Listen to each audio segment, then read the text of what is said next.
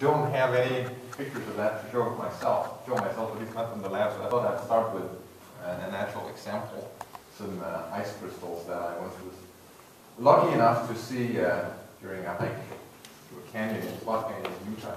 No idea how this formed, but these ice crystals were a couple of inches long and formed this open latticework for about a mile through the bottom of this canyon.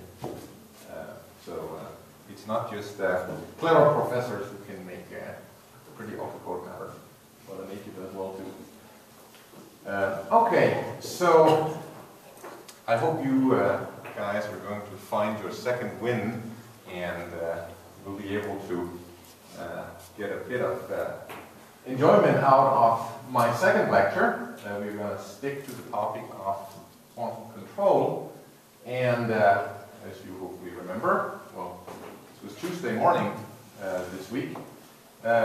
We talked about control science, we talked about qubits and qubit control, and today I'm planning to up the ante. Rather than talking about two-level systems, I'll talk about d-level systems. And that, of course, turns out to be a good bit more complicated. But before I do so, I didn't quite finish what I had hoped to say about qubit control in an optical lattice. And in particular, there's an aspect of this work here that I was going to use as a jump-off point for something in today's lecture. So I'm just going to go back and continue one last part of Tuesday's lecture and then build off of that. So hopefully that will also remind us a little bit about some of the ideas and concepts that we saw then. So remember that I was talking about the problem of addressing atoms in an optical lattice. We have our three-dimensional optical lattice made up of standing waves so that atoms attract at sites that are not an optical wavelength apart. And even though you can in principle resolve that with Marcus Greiner's quantum gas microscope, certainly in our case, we don't have that capability, and it's kind of hard anyway to get the lens, a big enough lens close enough in a three-dimensional lattice. But we have qubits in this this optical lattice. In our case, it's cesium, but it doesn't really matter. We have a pair of spin states in the hyperplan ground state that encodes our qubit. And then what we do is we put this superlattice on that makes a long period standing wave, so that if you look at the sites of the trapping lattice along the x direction, right, then the transition frequency for atoms at each individual site undergoes this long period sinusoidal modulation. And then the idea is that we can address individual atoms via their frequency at certain points in the standing wave. And this was in particular what we were interested in doing.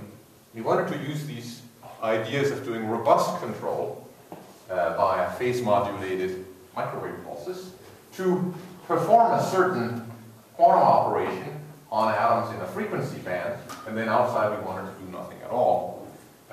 And this was so as to have some robustness in case the relative position of the two lattices were not constant, so that these positions of these sites in frequency space would jitter around.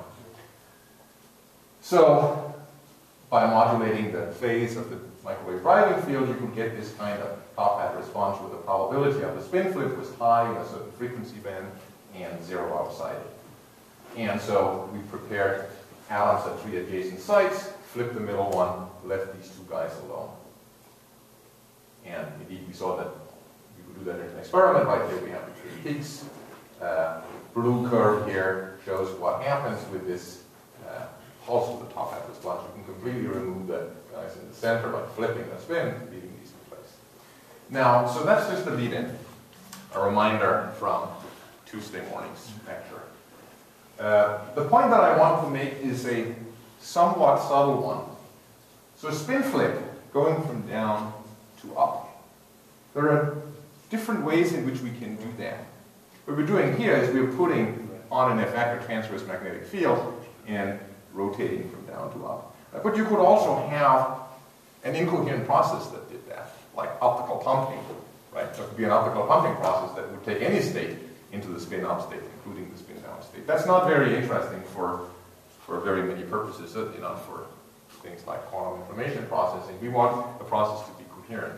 So how do we sample that? Well, we try to put our pi pulse, our spin flip, together out of two pi over 2 rotations. Now the way we had actually designed this pulse here, remember the way you design these pulses is that you ask your computer to vary the parameters, that is all these phases, in order to optimize something. And what we asked the computer to do here was to optimize the population of the spin-up state after the pulse. Now that's not the same as telling the computer to do a rotation, say, around the x-axis by pi. Because doing a rotation around the y-axis by pi would accomplish the same thing. So in some sense, we're not asking the computer to do the same unitary transformation across this passband. We're just asking it to do a unitary transformation that takes us from down to up. If I did the same thing, trying to go from, say, down to the spin along x, and I just say optimize the population of the spin up state along x after the pulse. Again, there would be many different rotations that could accomplish that. So if I start down along x, I do a pi over 2 rotation around y, I accomplish that. But if I do put a rotation axis on that are 45 degrees in the xc plane, and then do a pi rotation, I also end up with spin up along x. But those are two completely different unitaries. Now if I put rotation by pi over 2 along y together with another back-to-back pulse that does the same, I end up in the spin-up state.